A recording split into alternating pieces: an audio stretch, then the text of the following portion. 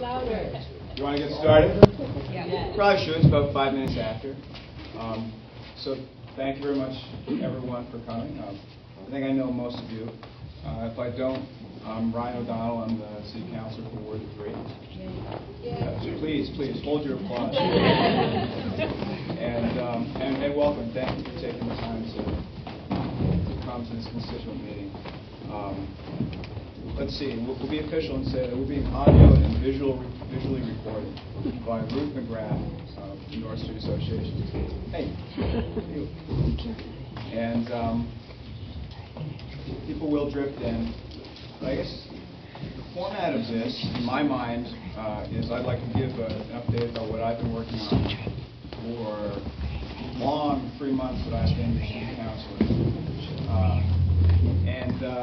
Then we can open it up to what I hope is a more free-flowing discussion about questions you might have, comments you might have about what's happening in the city. And I know there's a lot of people today who want to talk about North Street issues, but the topics are not confined by any means to North Street issues. So this is what's happening. The City Council has convened for a new term. Committee assignments have been made. I'm going to serve on the Ordinance Committee, on the Joint Schools and City Council Conference Committee. I'll be on the Housing and Land Use and Economic Development Committee, and I'll also be chair of the Transportation and Parking Commission, which I think is important for Ward 3. And that's actually a lot of stuff we'll be talking about today, is traffic in the North Street area. The major thing that we've done so far, I'm sure you've read about, is tackle this stormwater ordinance. And I've asked that everyone leave your rotten vegetables and other projectiles outside. In practice, your throwing arm at a later time, but it's a little controversial. But we got that done. If you don't know what it is a new utility that is similar to water and sewer. The city has pursued in order to raise revenue to do a couple things. One, fix the levees along the Mill River and the Connecticut River. And two, upgrade stormwater infrastructure, the pipes and catch basins and outfalls that are across the city. And a lot of this is in response to federal mandates that we have to comply with. And if we don't, there's these draconian fines that come with it. And the sad reality is that the state of Massachusetts, like many other things, has not funded cities and towns to the degree I believe they should in terms of the basic infrastructure we need. And as a result, local governments turn to things like increasing property tax and new fees like the stormwater utility in order to raise revenue. So it's a regressive model, but it's one that the city had to take action on to meet this challenge. I'd like to brag about two things I did, which I think made the stormwater utility better. The first was an amendment to mandate transparency for this new enterprise fund. I think it's important that if we're going to have this enterprise fund, everybody should be fully aware of how every dollar is spent from it and what they were spent on. So the Board of Public Works is going to make an annual report to the City Council and the public and put a written report online that makes that information transparent and public. Secondly, I offered an amendment, and this passed like the other one, to make the curve of the fee structure a little bit more progressive, so that smaller properties got a little bit more of a break, and that people weren't paying for impervious surface that they don't actually have. Because as you know, this fee is based on the amount of impervious surface, like driveways and roofs that you have in your property. So I'm hoping that amendment made it a little bit more fair and a little bit more powerful. So I'm actually proud of that. I'm proud of that. The final thing I'll mention before we open up to general conversation, and again, it's been a whopping 3 months that I've been in the City Council. I've been a strong advocate for a Community Preservation Act grant to renovate the playground at Bridge Street School. And I've worked with parents and faculty at Bridge Street School who have, I don't want to misrepresent it, they've done the lion's share of the work. They've done an amazing job in making this application to the CPA. It's basically to repair the actual ground where the kids play, which, as you know, is basically just looks like a desert essentially. It's dusty and muddy, And the proposal is to make very modest improvements to the playground so kids have a nice place to play.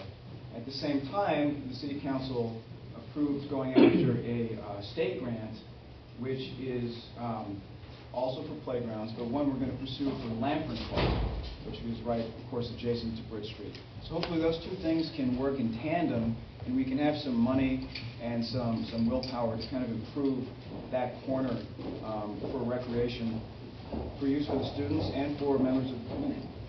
So I think that's a very good development. And you know, again, it's been 3 months. So those are the three things I'd like to highlight.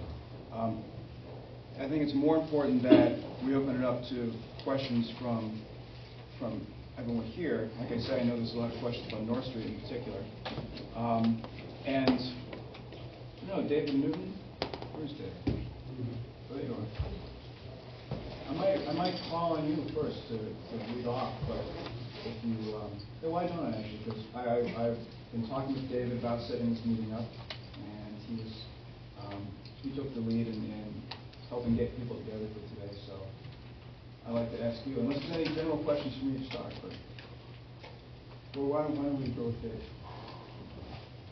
Just very briefly, and I'll sit back down again. I just kind of threw this together an hour ago to try to get kind of a guideline to what I assume might be some of the most frequently asked questions and issues that are of concern to everybody.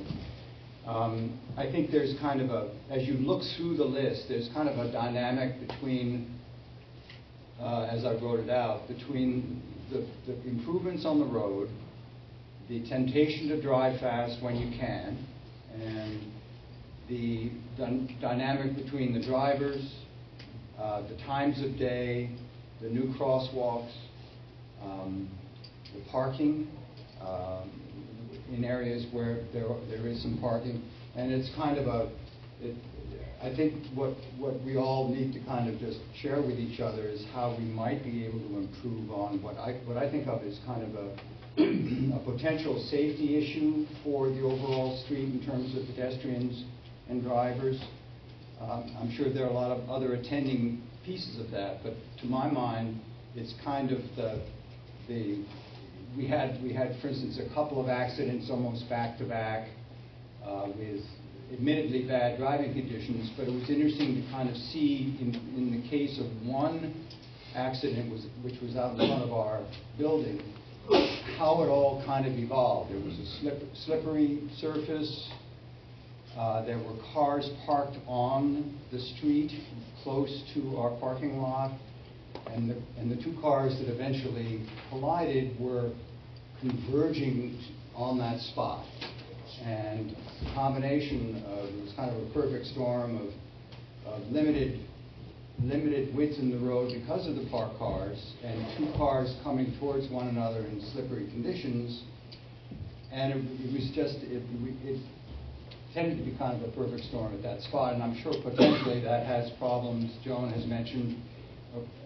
Rizul has mentioned on her curve, what I've referred to as the D.A. Sullivan curve.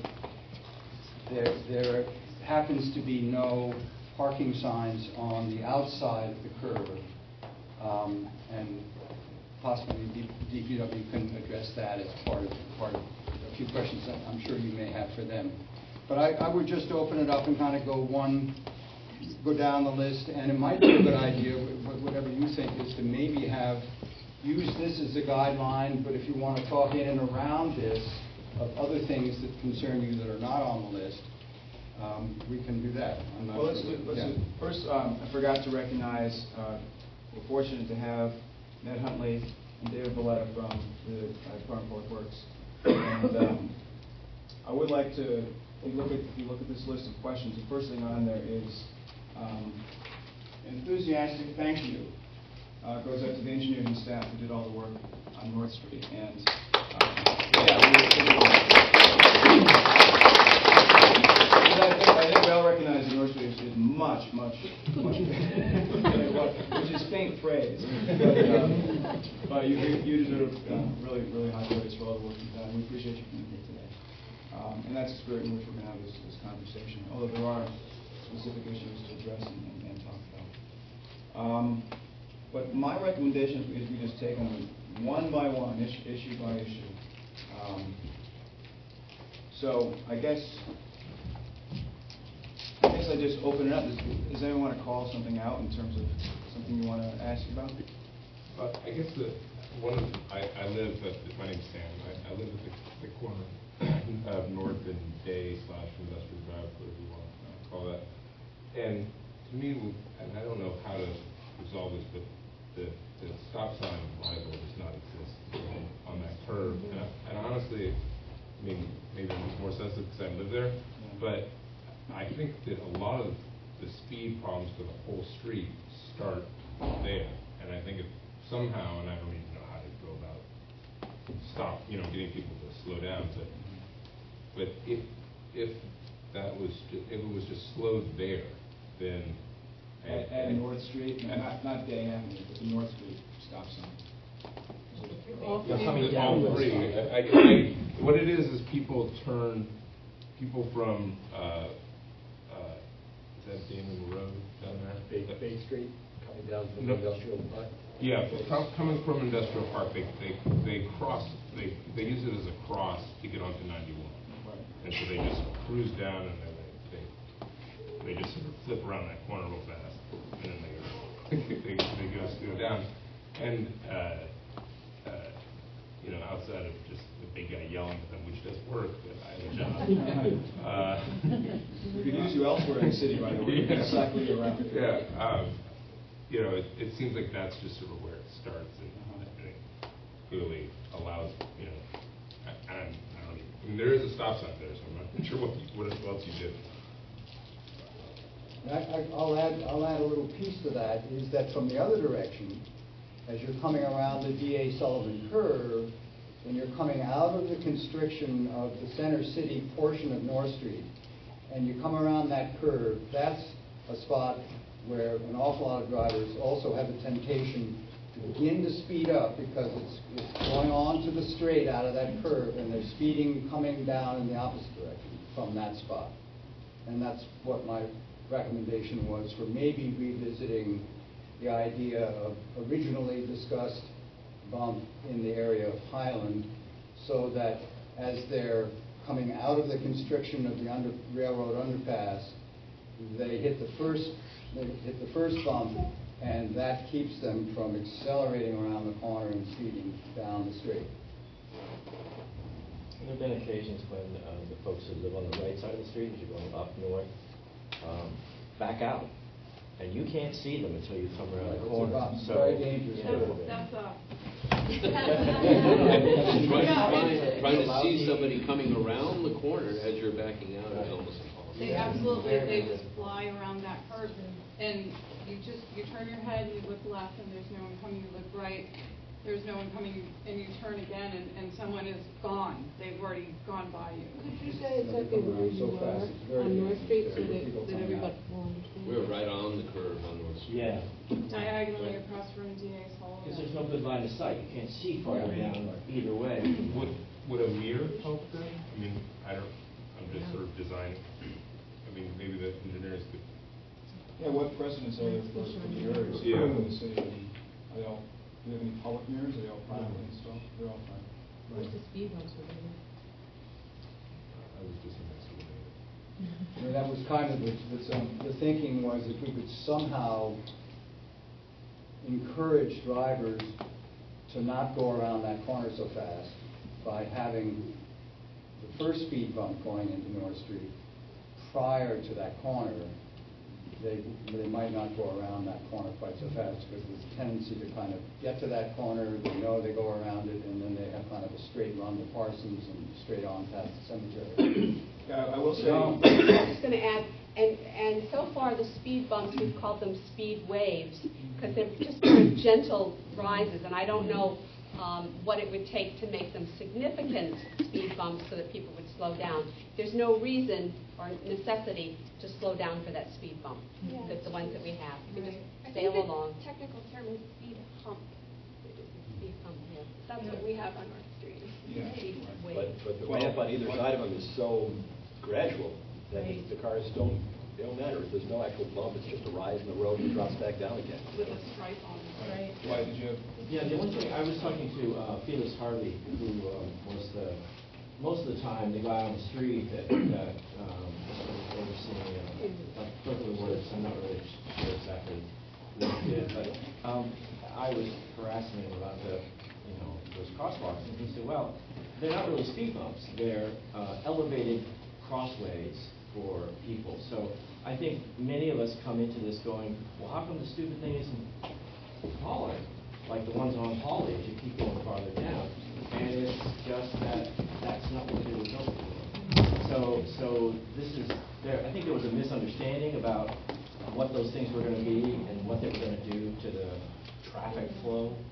Right, so is that kind of an accurate way of describing it, that speed bumps were never intended to be these monstrous things that shut down cars as they go over them? It's just they were there to highlight the fact that there's a crosswalk. But it slow vehicles down too. It doesn't slow people down. As several people have said to me, you go over it the first time, and after you've slowed down, you realize, oh, this is nothing. Right. And then they ignore it. I mean, it's so subtle that people have fun going over it at 50. You know, they get almost, it's a sporty event for them. So in that sense, it's not the speed bump. We're talking about a street that has no speed bumps, but that we have crosswalks. And then the question is, are speed bumps something we should not consider and consider something else, or that's just an open discussion. Thanks. Well, I sort of have several comments which are really observations. I'm not sure you can really actually fix any of the things. A little consolation prize for you. Lisa and I, my neighbor, I'm at Dennis Helmus, 176 North Street. There only used to be a two-way stop there. And it took me with Councilor, 4 councilors ago, 2 years to put the additional stop sign in there to make it a 3D stop in front of numerous committees, and Chief Sinkowitz and others at the time had said, you cannot use stop signs as traffic calming measures. Now I read in the paper, this is a fine example of traffic calming. I spent 2 years fighting the non-traffic calming thing, so that's just an aside. Thank you, Dennis. But you're entirely welcome. Fought that battle for you. But and I also want to say it's a great road. It's a great curb.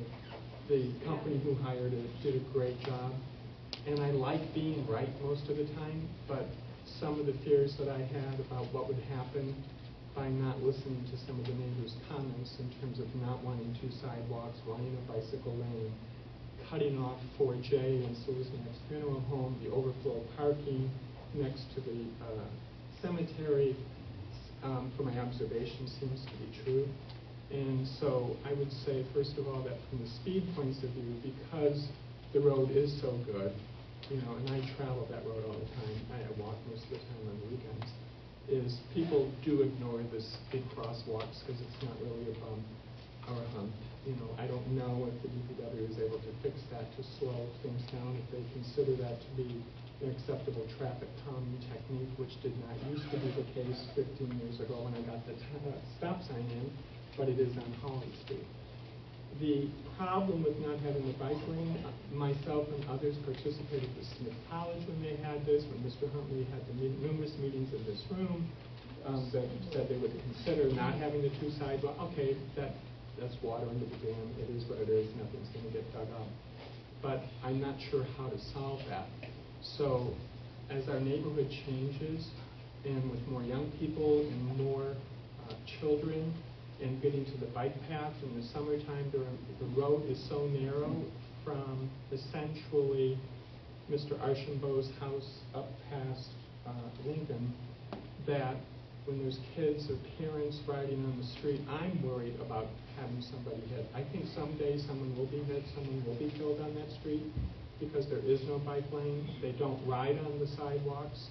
I don't know if you can, if there's a no riding bikes on sidewalks. I don't know if we can dedicate one of the sidewalks on the cemetery side for bicycles, because as more children and adults try to get to the bike path or just ride around, it's a real safety issue in that regard. The other thing is, I believe, because they may have, and Mr. Huntley could maybe speak to that, they narrowed the road. I think is another traffic calming thing. Some people are coming, well, because you can still park, people are going to have to slow down in order to, because they're not going to be able to cross in the street unless they hit each other, because who's going to give? Who's going to be able to light of what way? Because some people don't follow traffic rules. Well, okay, if there's a car parked here, traffic in the opposite direction has the right of way, and then people have to go around, but people don't follow those kinds of things anymore, actually. So, interestingly enough, and perhaps Jay can speak to this, when I, last month, it's also been an unusual winter year, so there was a lot of snow, the road got even narrower. Right. I came home from work, this was last month, I don't know if it was the police chief of Hadley's funeral or the other popular person. Two back-to-back popular people. And I went out to shovel, and the traffic was backed up because there was no, your parking lot was filled up. I actually let, what's his name, park in my driveway because he couldn't get to work because there was no overflow parking. The traffic was parked up, backed up all the way past Mr. Archambault's house and all the way to Lincoln. It was deadlocked because people were parked in front of the funeral home trying to get in, go down Elizabeth. And I just stood there and actually started laughing because nobody could go anywhere. And then people started blowing their horns, then people were getting out of their... Yeah, at the funeral. Then people are getting out of their cars going, you know, what the expletive is going on. And then the other guy in front of me is going, I don't know what's going on. Nobody seems to be moving. Do you know what's going on? And then finally people, they're starting to, if they have all-wheel drive, they're going up on the snowdrift, trying to, you know, where I am standing, thinking, oh, now they're going to slide back down in their Subaru. Well, enough of that. You get the picture. So I don't, I went to Jay and it was like, well, what we were worried about certainly happened. Yeah. And I don't know how to solve that. You know, I don't know what you're going to do about that. So those are the main things that I think you have on here is children and parents' bicycle safety issues, the narrowness in parking, and people just not using common courtesy, you know, and not stopping. And I don't know how we're going to get people to stop. You know, the police occasionally put up a speed limit. Your speed limit is going 30. You know, you're going 40. Speed limit is 30. Just when they're going over the crosswalk rise, wee, go faster. I want my stomach to drop out. You know, that I don't know how you're going to solve those. So, but they are issues. You know, one piece that I'll just add to that for a minute that I think we should all think about as an overarching phenomenon that we've kind of come to notice as a change since the improvement is that the street is now a city thoroughfare. It's not a side, you know, we were kind of a slash side street, a little lazier before the improvement. The improvement's been done. It's living up to its name as a city center thoroughfare from the highway to the center of the city and back again. So we are, in a sense, closer to the Con Street definition of access to the city and exit from the city than we were before the improvement. And I think part of a lot of these issues that are coming up that have been there before are exacerbated now by the fact that the impression of the drivers, especially non-local drivers who just come and go in and out of the city and use it as a thoroughfare, just the way they would Con Street, is that the perception is that it's a wide open access road into the city, and people are always in a hurry. I have one piggyback thing that reminds me, I'm sorry. Where the road is narrower, you cannot get out of your driveway the way you used to and stay on your side of the road.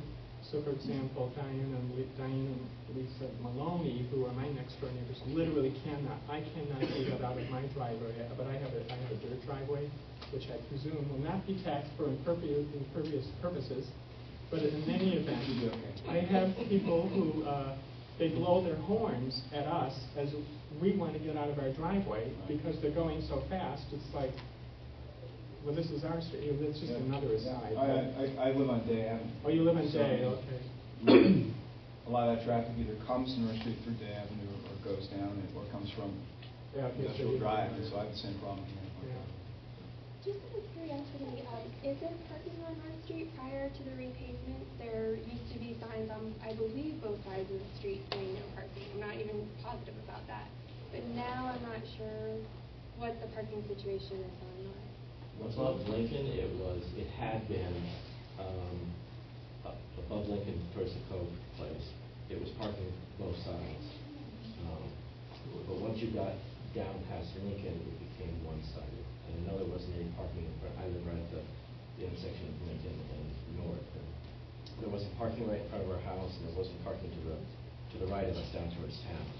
But I don't really know what the pattern was. There were people, I'm not sure the people who were parking the overflow from the funeral home, whether they were really parking. There's always been parking from the cemetery down to almost to your house. Right. On my side, so there's always been parking there. By the cemetery, it became people parked on the grass. Right. There's always parking there, never on the other side.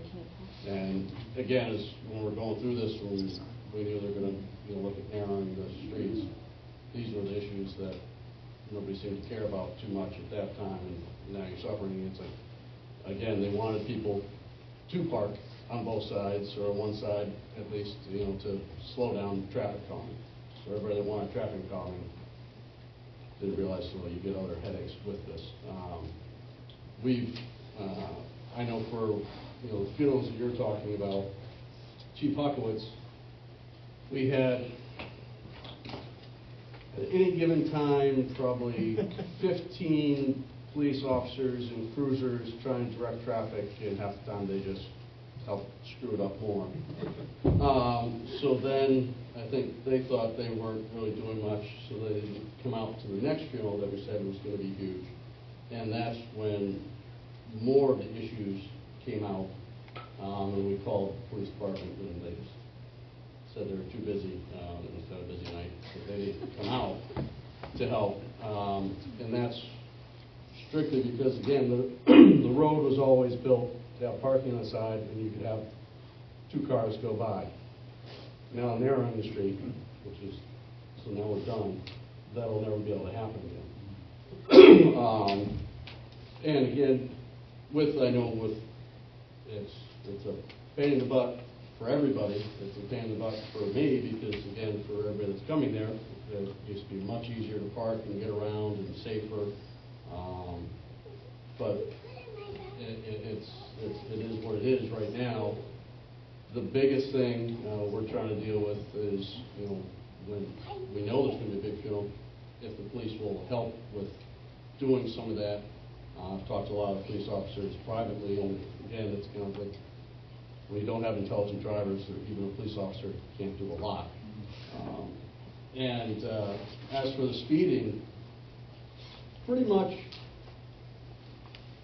the most effective, and I think as a funeral home and family, we've been there since 1950, and over times it's been paved and nicer, and every paved road everybody wants to speed on. That's just natural.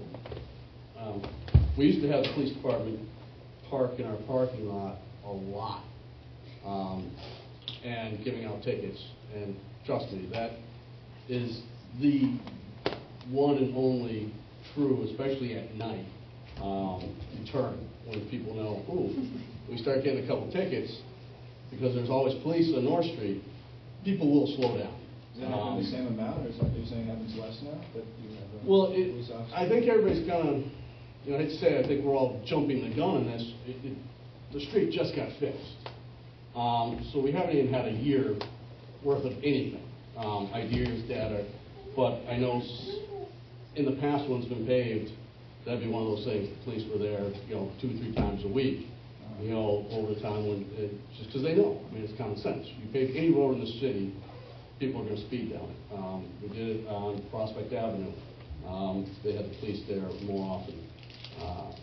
And I think that's one of our biggest things, if we could, have speed traps. If you have the police department, kind of knowing, the public gets to know real quick that if you go down the streets speeding, you're going to get a ticket. Like I said, putting out you're going 30, that's just a joke. And everybody knows that, there's no police if you see that sign, so go ahead and speed. It's kind of like a fastball pitcher, trying to, get a radar gun. To me, those things never seem to work, but if we could actually have some, the police officers, doing some speed traps, I think that would really affect what's going on. And one of the comments in the listing is the time of day, which is really important. I think most of you will agree that the speeding issues are in direct relation, or the amount of speeding is in direct proportion to the lightness of the traffic on the street. In the busy business hours, there's a kind of self-controlling element to the traffic movement, but as soon as the traffic thins out at the end of the business day and late into the evening, and especially weekends, and especially weekend evenings, i.e. Friday and Saturday nights, is when people go really fast on the road. So my recommendation would be is to kind of have the speed traps at those hours primarily, because that's when the traffic seems to be tempted to go faster during that period. Which, interesting irony is that the parked cars was to slow people down, and there are more parked cars during the business hours and less parked cars after business hours and on weekends. So it really opens up on those downtimes, on the after-hour periods, which I think is the biggest challenge from a safety and speed standpoint. There are two things I'm wondering about. What are the issues in speed humps and speed dips with snow plowing? Because that's a whole other issue, and sometimes I don't know whether a speed hump is smaller because it's snowplow issues or something else, and also with speed dips as opposed to speed humps. So what's that with snow in the winter? And the other is signage. I walk along North Street a lot. I'm Sydney. I live in the other area of difficulty, which is right near I-91 entrance. So that's been our little gift. But I'll walk back up to Crosby and then over to North Street and then down into town on North. So I'm walking quite a bit through there. And my memory's not so great. I'm not a great witness, but I don't remember signage happening. So I don't know that there's signage saying you're entering a residential area with a different speed limit. I don't know that from the industrial park to wherever. And or anything saying that it's residential versus industrial. And I also have not ever seen, and to the people who live on the corner of where Sullivan's, the D.A. Sullivan is, I apologize, I've walked by all there. I have never thought about backing up into traffic with a hidden driveway. I've not ever seen a sign that says hidden driveway. And I've lived in Northampton for a zillion years. So it never even dawned on me, even though I walk by all the time. Is there some signage? And the other thing which Dennis, is there a possibility of another stop sign on North Street? Somewhere else, so that you just simply have to stop. I think, my ideal would be Lincoln, but I think that's too close, maybe at Elizabeth or something, because now it's traffic calming. Could you put a stop sign up and just stop the traffic? So anyway, those were the, but I would be interested in what Ned has to say about the snow plowing and speed humps. Right, this is where we defer to the experts. I guess we can take snow plowing over Sure. speed bumps. So I was invited to come to Ryan tonight to listen. I really didn't realize I was going to come to speak to issues at hand. Oh, well, that's fair enough. That's fine. But as far as speed dips, we wouldn't put dips in the road because they would collect water unless they were at a drainage outlet. So the speed tables or speed humps or speed raised crosswalks do work. I think we probably can get a little more deflection on North Street to create a little more oomph to it than it is. But I got a minute riding over it. It's not quite what I expected either. Should we be changing that? Yeah. So looking at that, as far as additional signage, we just don't put up stop signs to stop cars. We put up stop signs because there's a reason, there's a safety issue. We usually have to meet some form of warrants with the manual and uniform traffic control devices. I was the one who actually put the stop sign or wrote the ordinance for the stop sign at the end of the day north of 8th Street back in 2001 when we raided Moscow. That's who we worked with. Right. So, as far as, like I said, the speed bumps, I mean, we can look at trying to address those and get a little more vertical deflection out of that as a fix on that.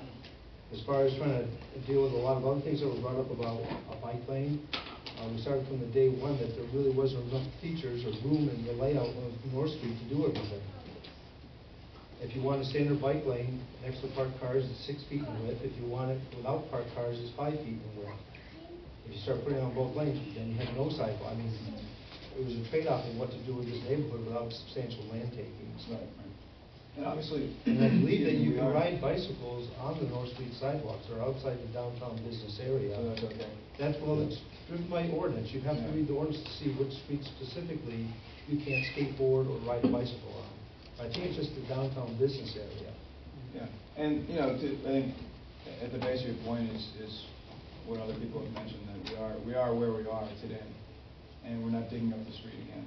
So I guess this is, and, you know, I think everyone knows that, no one's just saying otherwise, but, yeah, the challenge is how do we make modest improvements, if there are any to make, with what we have right now. So, But I was, thank you. he was talking about the width requirements for a bike path and whatnot. And I was just wondering what the width requirement was for a particular street that has parking on it. Because, you know, when cars are parked there, the cars take probably 80% of the lane. And therefore, the cars that have to go around that have to, first of all, cross the double yellow line, which is illegal, in order to get around that. I came across a parked car on North Street with a bicycle going by. He could barely get around the parked car itself. And I understand that it's traffic calming, but to me, with the line of sight with these cars parked there, that it's actually more of a traffic hazard. And so, you know, I was doing a little bit of reading in some other cities, and they have minimum widths for a street which allows parking on it, and I was wondering if we had that here. I don't know the answer to that. I can try and find out. Okay. Minimum width Yeah, of the because street yes. at which parking is allowed. That's what you Correct. want to know. Okay, I don't know, but I can. One other picadillo that nobody sort of raised is the semi trucks that still go up the road. That's a big issue we haven't brought up yet. Yeah, oh, okay. I'll be That's quiet, let you bring it up. I mean, Owen was working on. Up and coming, yeah. Owen was working on getting them to change the GPS, the address for Coca-Cola, so their GPSs would actually route them around. I didn't know if you followed up with that, or you know what. I actually contacted NASTEC today, which I understand there's an officer, Michael Allard at the police department, who had tried contacting them, I believe, in 2009. And I believe they do GPS for cars, trucks. I think they do not just residential, but commercial, all kinds of GPS. And correct me if I'm wrong, if anybody knows differently. But they had like an online email form that the officer completed just to let them know that there was an issue, that the tractor trailers were being routed erroneously to the Coca-Cola plant. And there was never any real response. The company said that they were going to send out reps to kind of get locations for the GPS. They never did. But they never did. I called today and I got this woman. I was trying to ask her if there was someone at the company that I could actually speak to. And the answer was a very firm no. And I got an email address that I haven't sent an email to them yet, but I was going to speak with you, Ryan, and see who might want to be CC'd on that to try to get as many, people behind it as possible. So that when I made contact, it made an impact. No, that's great. Yeah, and, Yeah. please feel free to copy me on that, Okay. or I can initiate it. That's great. Okay, yeah. I know when the last, like you said, with Owen was really trying to work on talking and, the mayor and everything with Coke, trying to get them involved. And last he told me, Coke was trying to tell their delivery people, but they were getting, because a lot of the truckers, and even once you get one of the GPS people to put the new input, but if the truckers would need to then update their maps. So the company itself might have the new route design, but the truckers themselves, if they're not paying for a new device or a new update and get that software, they don't have it, they're still going back, and that was the problem he said he was really having. A lot of the companies were willing to do the update, but the actual truckers themselves weren't, getting the new equipment or the new update onto their machines and in their trucks. Yeah, just a quick comment, and what, my understanding is, there's multiple parts to this problem. One is people who don't actually know where they're going, and they get confused by a GPS.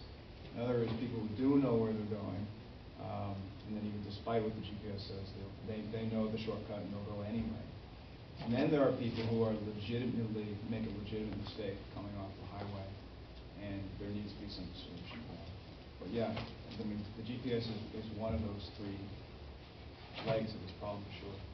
Well, I was just going to say, I know that there's signage up on the exit ramp.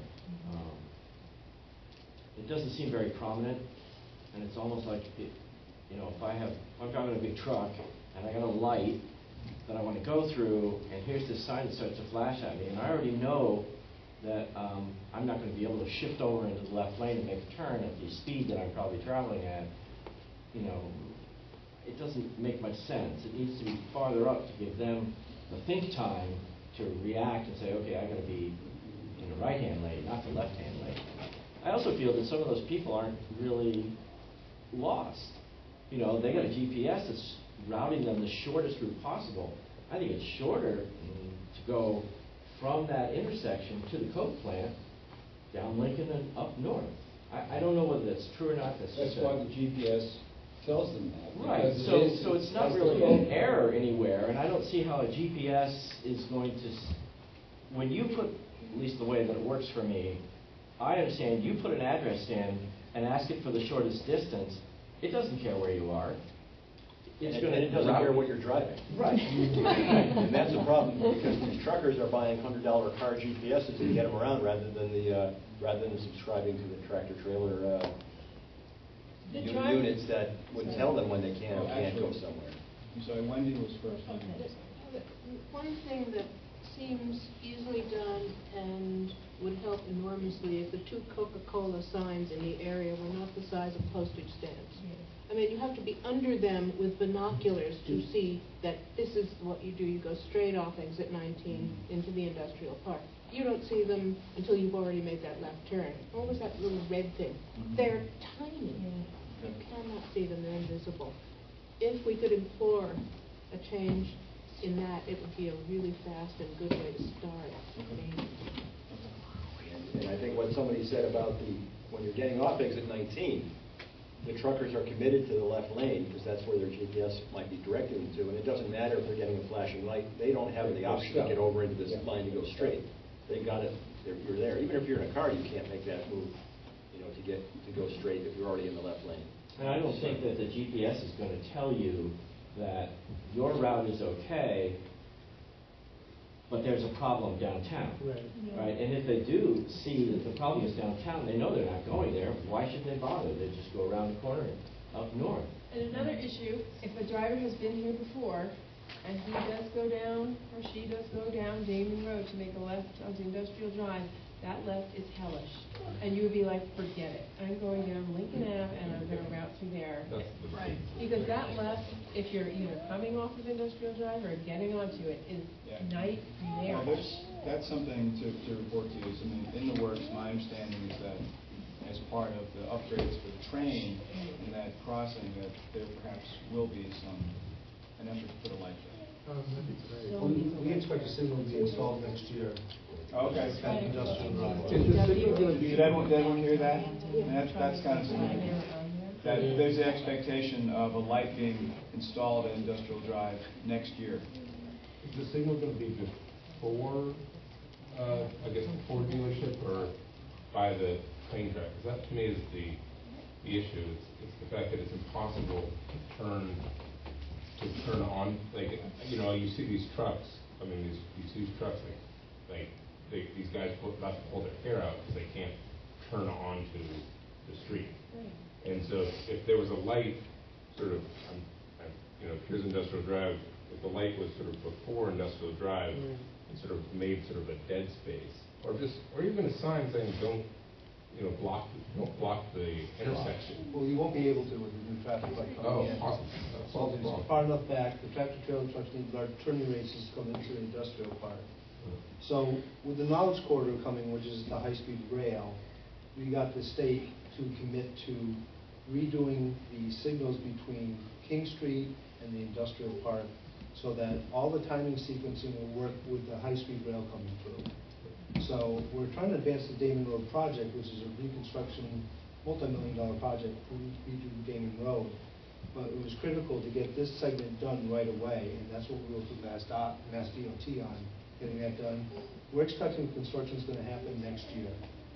So just so you're aware of that. Means that even more people are going to be coming down our road.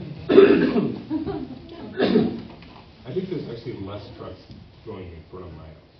The other thing so that everyone here is aware of is that Mass DOT controls the interstate system and that vicinity of Damon Road where these Coca-Cola signs are. We worked with them on the overhead warning system device, but that's really in their jurisdiction. I'd be more happy to work with Mass DOT to try to correct it, but it's really in their jurisdiction, not the city's jurisdiction.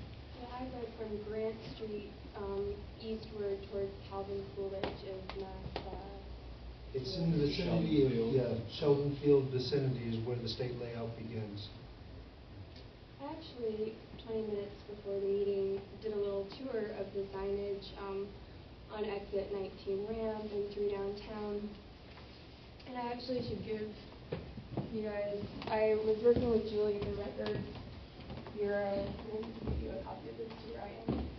But they've added some streets for restricted tractor trailer traffic. And as I was documenting no truck signs on our Ward 3 residential streets, I was at Lincoln taking a picture, and there was actually a truck detour sign there that says they can use it, but according to that report, they're not supposed to be on it. And as I'm taking this photograph, there's a huge tractor trailer taking a right. Oh, interesting. It's a question of direction too. Because if you go up from Wood Street, that's the official escape route. Right, it's an escape route for trucks. If they make a mistake and they turn off exit 19. But I think according to that citation, 312. Avenue southeasterly only. Okay. So coming in a northwesterly direction. They're okay to take a right? Yeah, right now they are. Okay. Out of the That's industrial park. actually a good thing then. But they do it all. Because if they miss going straight onto Damon at exit 19 and they, take that left and they're like, oh, geez, what do I do now? Then we can say, put more clear and vision seeable signage saying, yeah, take a right onto Lincoln. Well, so I'll lose Lincoln Avenue the next election. Can't this all be solved? I mean, it seems like before we talk about speed bumps, which is a huge cost, and it seems like all this can be solved by just a little bit, slightly more police tickets. I mean, write a couple of tickets more tickets for these big truckers. It stops, because that will pass off. It just seems like that's the cheapest way to do it. Now, I mean, I have no idea how much police time costs money. But that's income generating as well. The symbol of the problem for me is on Day Avenue. You talk about signs, there's a sign that just says no trucks, it's a picture of a truck with it. But it's always on the ground, because the truck is knocked it over. On purpose. Yeah, right, just out of spite. So you get trucks coming up Day Road? We get trucks coming up Day Ave all the time. Yeah. And they Just- go just like- both And directions. down it. Yeah. They leave they leave from the coal plant, go back around the turnaround, Right. and leave on Day. Don't you have parking on both sides on Day? No, No, just one side. and it's also another, it's a narrow street, it's more narrow than. So our neighbor, we live on the corner of Coolidge and Bridge Street. Our neighbor, who lives on the other corner of Coolidge and Bridge Street, across from a Quadro Insurance, had been having, because sometimes trucks will accidentally make a turn onto Coolidge rather than onto Day or Lincoln. And, or sometimes there are deliveries to some of the businesses in the back on Crosby. So they had been consistently being run over, their property was being run over because the trucks were couldn't make the turn. Well, there's a telephone pole right on the corner Of our side. Of our side. So the trucks cannot come onto our property, so it goes on, the trucks would make a swing, a large swing, and turn onto our neighbor's property. So the corner of their property was constantly being dug out by these trucks. And about 2 years ago, what they did was they put up three large pillars, concrete pillars, that just, they don't look terrific, I mean, they don't look very decorative, but that stopped, for a couple of weeks, or maybe a couple of months, a couple of the trucks who'd gotten used to that, they couldn't make it through. They couldn't make the turn, and then it stopped the truck turning.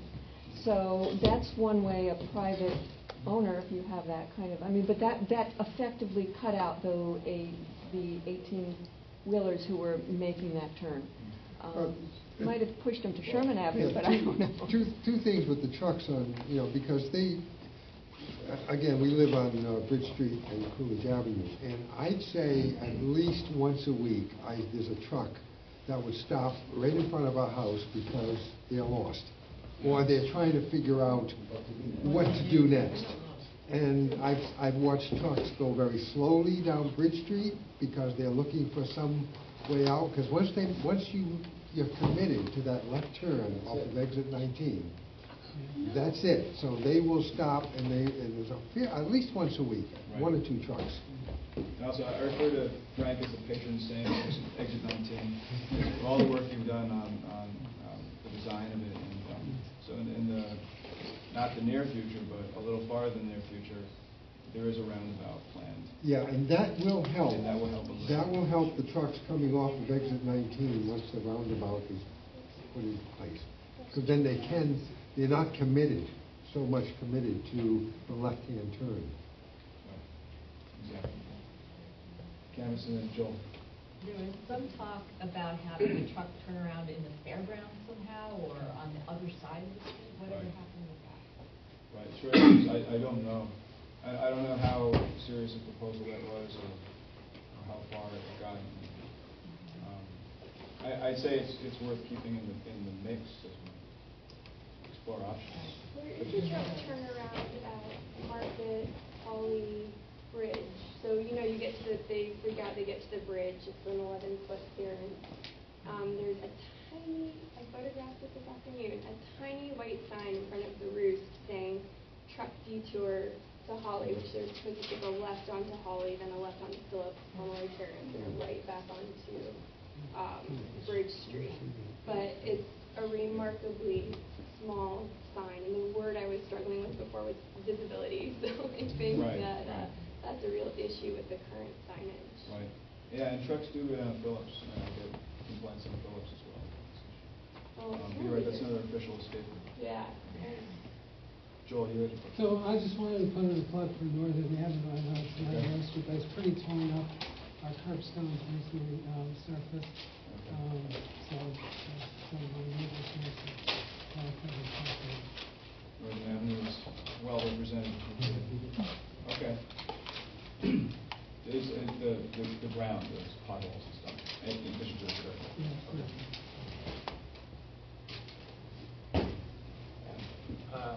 On North Street, certainly happy to be a pothole season this year. I'm a little concerned at what's going on with the sidewalk. This is you starting to erode Yeah. the surface, you can see gravel starting to poke through. And it's not like pitch, but definitely the surface is peeling off, especially in front of driveways. And I was a bit surprised to see it happening in the first season. I don't know what kind of salt they're putting on it or something like that. Yeah. And there has been, in addition to that, and my hope is that it's a seasonal phenomenon, that the cement sections in parts where there may be not quite as good a drainage under one particular length of sidewalk, the sidewalk is lifting from the heaving and the slightly, and it pops up above the profile of the curve. But recently, since it started to get a little warmer, I've noticed that some of those places have resubsided. So is that just something we should kind of live with, or could there be some places along the way where in fact there may have been not quite as much of a solid drainage situation underneath the cement, and try to fix the areas that are obviously a problem, whereas most of it seems to be fine? Or should we just live with the fact that it's going to do that in places and hopefully it will subside sufficiently once it warms up? That's part of the winter also, it's Sure. sure. We went in there, ground it down during the winter, we had the opposite problem on the other side during the summer, and settled back down again. So what we try to do is pull these slabs that are big enough and hopefully heavy enough that they won't be lifting around. Is it a big deflection, or is it a? But there were just some corners of the slabs that were trippers for a while, but I've noticed in places, we've gone back over them recently, that they've subsided somewhat now that it's gotten a little bit warmer. I think we're fine with that. When you look around the city, there are other situations where we've noticed that quite a bit this year. I think it has a lot to do with the severity of the winter and the long increase that we've had. How are the Con Street sidewalks? I know, okay. I know we had a water dig the other day, and the frost line is down a good 3.5 feet, so it's pushing down there. It was old winter. One of the places with the sidewalk is particularly bad is for the J's. Yeah. It's kind of, they disconnect from the curbing a little bit. Yeah. You see.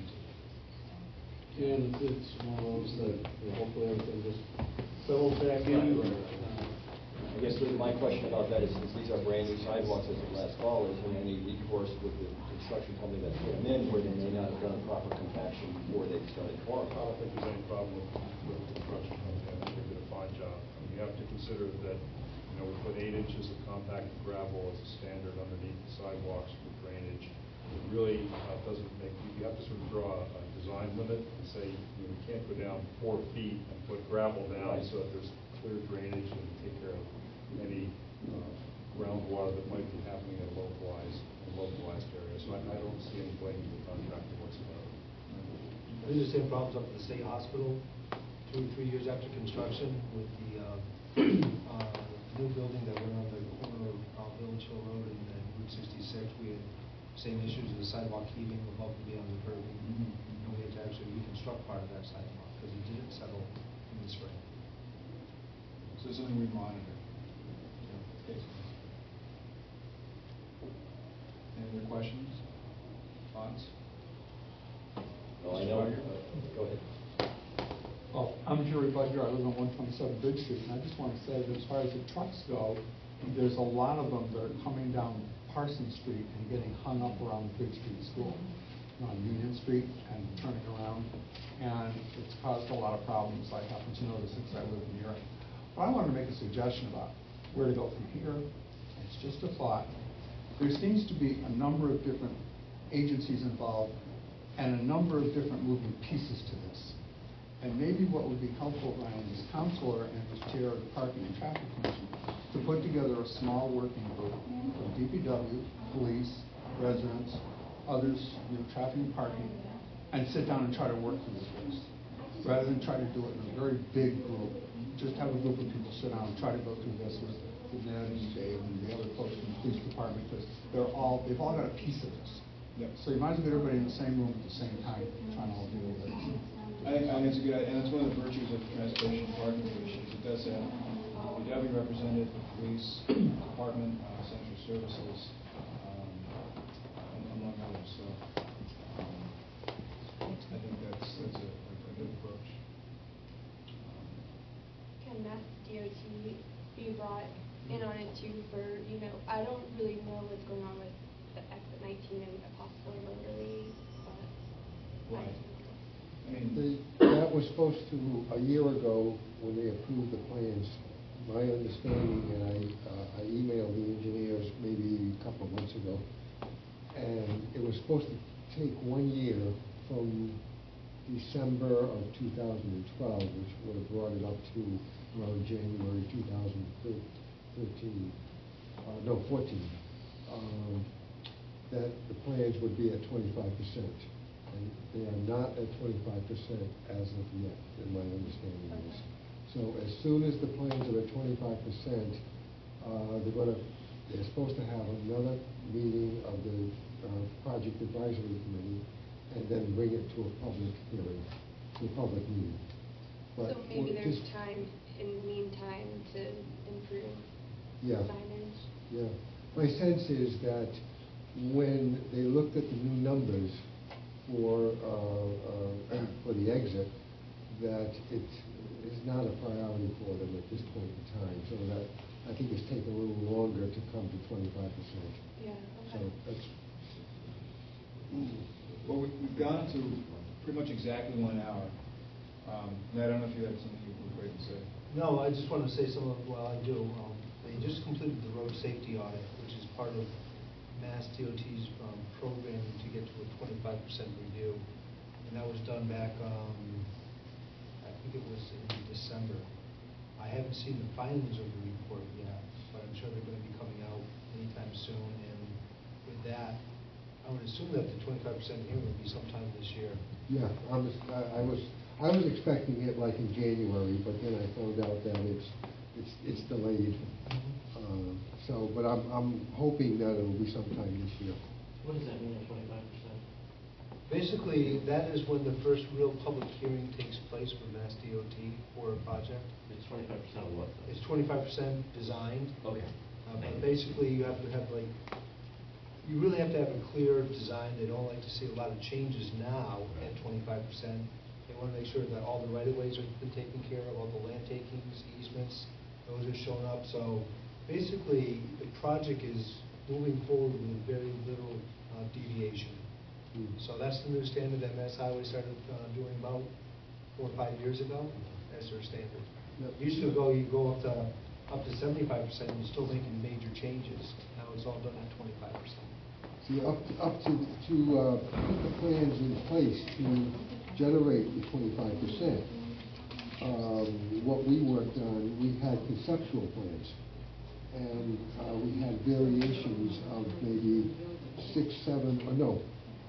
12 different themes of conceptual plans. Narrowed it down to one theme. They take that plan and then they start engineering it really finite details. And they bring that to 25%. And then that goes to a public hearing.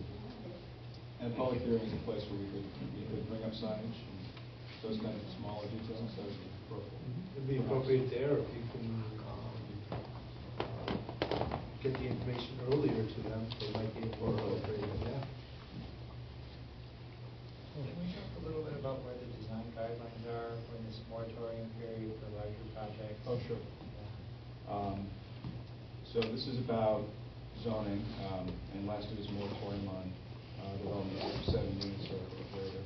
And the planning board is looking at a series of guidelines for how those larger developments would be built and the rules they have to adhere to. Where it is now, to answer your question, is the planning board has been looking at drafts of these standards. They'll probably be voting on it on Thursday. And if it passes at the planning board, it will come to the city council early in April. We will refer it out for a public hearing.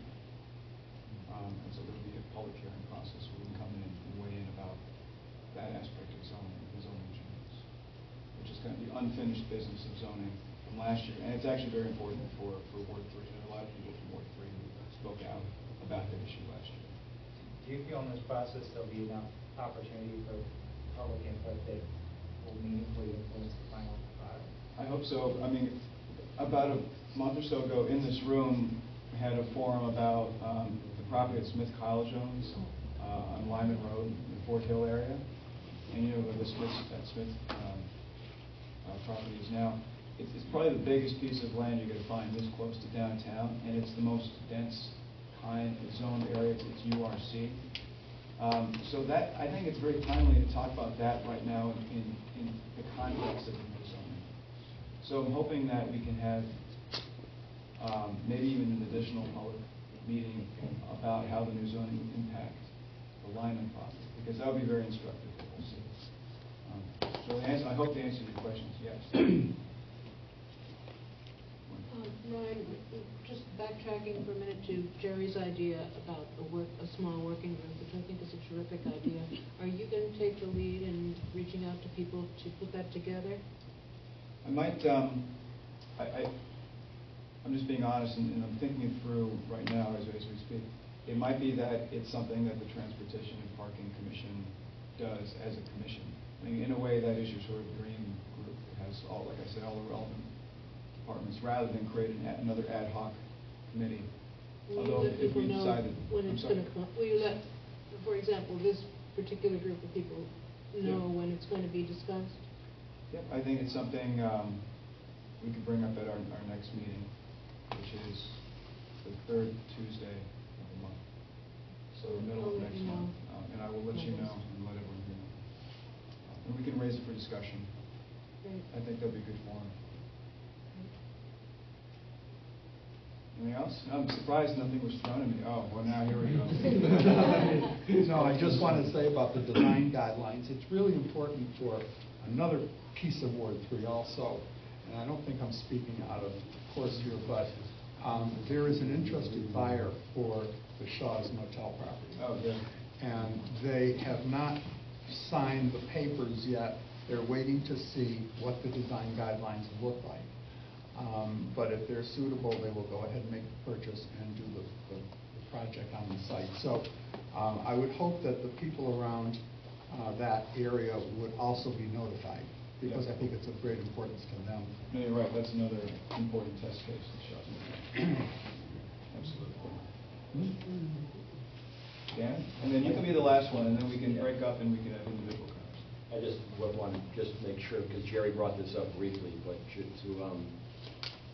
really let, and I appreciate you being here, but and I don't expect you to give an immediate answer tonight, but just so you know that it's a real hot spot, is that trucks coming off of Bridge Street onto Parsons Street by Bridge Street School turn onto Parsons Street in an attempt to get back to the industrial park. And they end up on the corner of Parsons and North, where they cannot make the turn without causing property damage to either my neighbor across the street, or myself. And they end up blocking the street. The police have to show up. We spend 15 or 20 minutes trying to get a tractor trailer around that bend from Parsons Street onto North, off toward the industrial park. And there's no signage at the end of Parsons Street where the Bridge Street entrance is, telling them not to turn that way. And I would implore you, for the DPW, to talk to yourselves or your sign department and try to put a sign up there to get them to not do it. And if they do end up there, then they're breaking a law, because they're ignoring the signage. And I would implore the police department to aggressively ticket those drivers. Or maybe the word will get out there through their CB radios, don't go that way. You know, if they get a $300 ticket every time they make that bad turn. It's just so damn frustrating. I mean, we've had cars parked on Parsons Street, and anybody that's been on Parsons Street knows how narrow that street becomes as it gets down to the North Street end. You know, cars that are legally parked on Parsons Street losing their side view mirrors or having big scratches on the side of them that are obviously from trucks. You know. And I'll add one quick thing to that. That's just something to think about in terms of the overall dynamic of how to deal with this issue. Is that turn at Bridge Street School is their last chance before they get in the center of town.